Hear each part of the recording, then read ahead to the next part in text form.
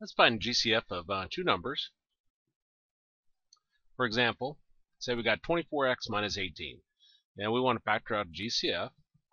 Well, some students have trouble seeing the GCF of two separate numbers, and I'm going to show you how to use technology to do this. So I want to find GCF of 24 and 18.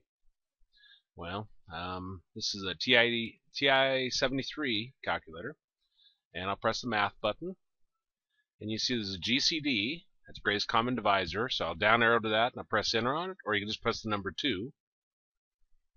And then I'll put in my first number, which is the 24. And then I'm going to do a comma, and then 18. And I'll put a closing parenthesis just for completeness sake, and press enter. And you see it comes back and tells us 6. Which means I can bring a 6 out of this. And remember, a factor means divide out, so 24 divided by 4 is 24 divided by 6 is 4 with an x, minus 18 divided by 6 is 3. And that would be our answer.